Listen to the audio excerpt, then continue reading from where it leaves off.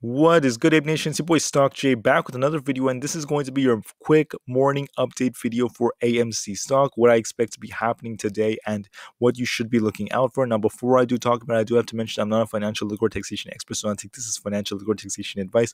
Everything in this video is solely for entertainment purposes only. So, anyways, looking at the histograms right over here from the MACD chart, you can see that there was a cross between the MACD and the signal line, and anytime that happened, AMC had a change in the type of cycle it was in. So we can see right here, there was a bullish cycle, then we had the bearish cycle, there was a switch right here, then we entered kind of a sideways channel, then we had a switch here where we entered into the bullish cycle, a switch right here, which caused the bearish cycle, and now look right here, there's a switch right over here, the cross, and then that, my friends, means it's a key indicator that AMC is in a bullish cycle. AMC is going to go up and up and up and up. So what does this mean over the past few days? Let me bring up the 1 month chart real quick. Actually, let me bring up the 3 month chart. And I want to show you guys something really big, okay? So looking at AMC like this, I want to bring up a Fibonacci real quick to talk about what you guys need to look out for. So from the Fibonacci retracement chart, you can see right over here, there are levels of support and resistance that AMC is going to be fighting.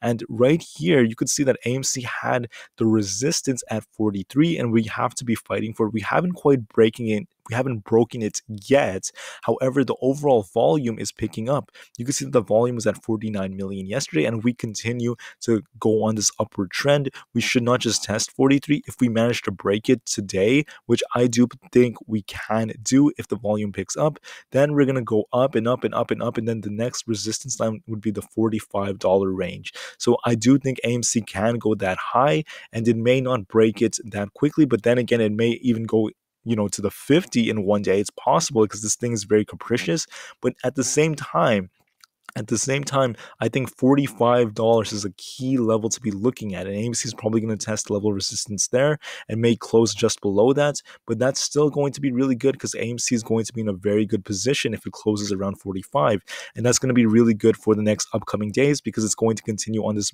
bullish cycle. So I really want you guys to look out for that, and I can't guarantee anything. AMC is going to have to fight for 43 first before it goes to 45, so give it the time it needs. I'm very, very bullish, and it just needs the time. So the volume is picking up, guys. I think there's going to be buying pressure, maybe even a FOMO rally, and AMC is looking really good for the future.